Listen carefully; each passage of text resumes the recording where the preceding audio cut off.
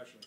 But my role in the province of Ontario as a provincial member, being a member of Her Majesty's Loyal Opposition, it's my duty to hold this government here in Ontario to account and hold the incumbent government accountable. They're here till October, and we'll see what happens after October the 6th. And I'm not here to sing their praises, but rather humbly attempt to hold them to account and maybe point out some shortcomings that might not be so obvious. I'd like to extend a thank you to all of our local municipal officials that are here today, and I'm very proud of what Pat and myself and them working together have been able to do, especially in 2010, but since I've been elected, but especially this last year with the infrastructure investments that were like a joint project between the three governments. Working together over the last year, Lambton County has received over $144 million in infrastructure funding through the three governments when they pooled together. In 2010, the county alone has seen over $50 million in provincial investment, something that I'm quite proud of, and it was a pleasure to work, and I'd like to commend the county governments, the municipal governments, their staff especially, for all the work that went into those proposals that they made to our level of government as well, and the feds.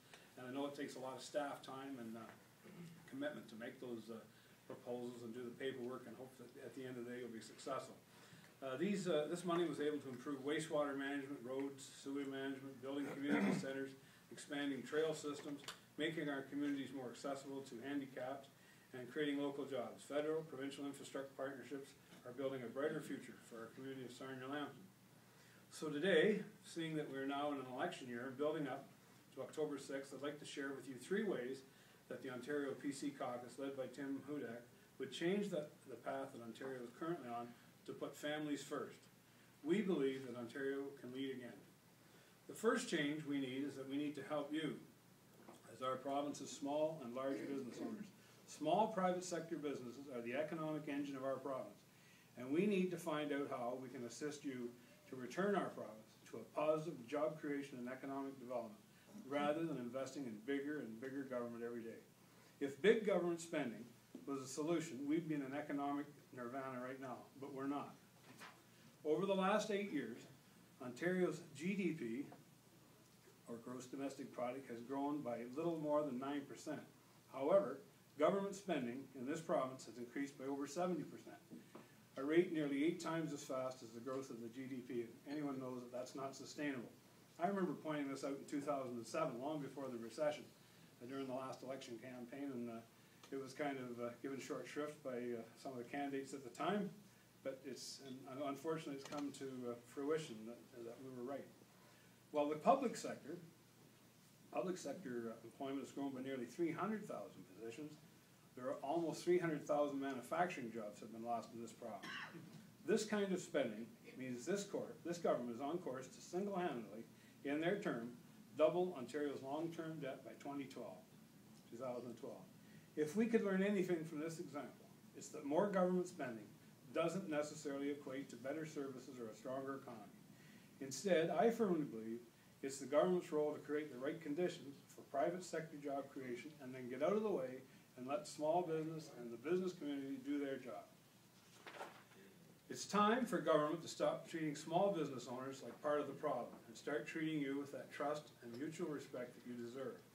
We need to cut red tape, ensuring reliable, affordable energy, and making Ontario's taxes more competitive. I applaud the federal government for their move on the Red Tape Commission. It's something that we've been advocating here in this province, and I noticed that maybe it's just a coincidence, but the finance minister here in Ontario is starting to look at merging some crown corporations and going to see if there's some economies of scale that they can do there by merging those, and that's something that should have been done a long time ago.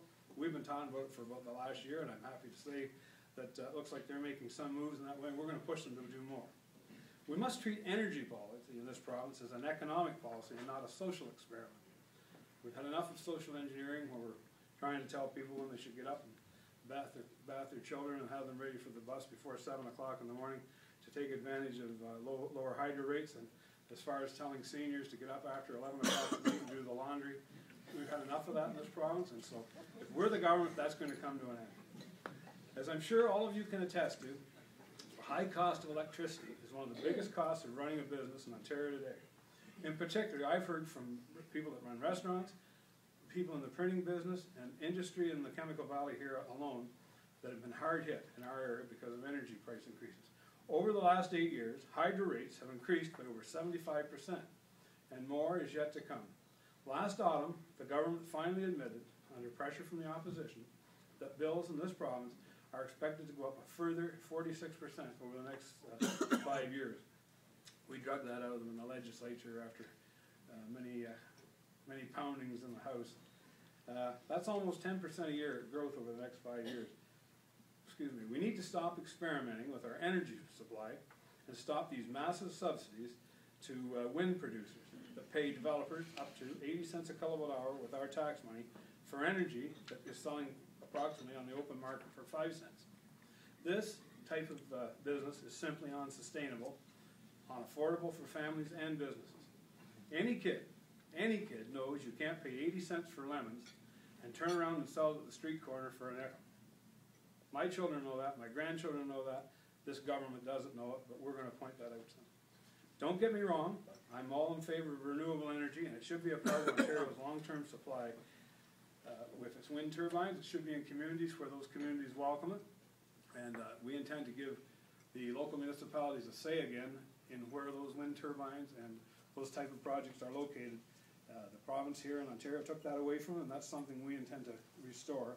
And we've also called for a moratorium on any further wind turbine installations until it can be proven beyond a doubt that through a comprehensive health study that there's no long-term health effects to people that live near those wind turbines.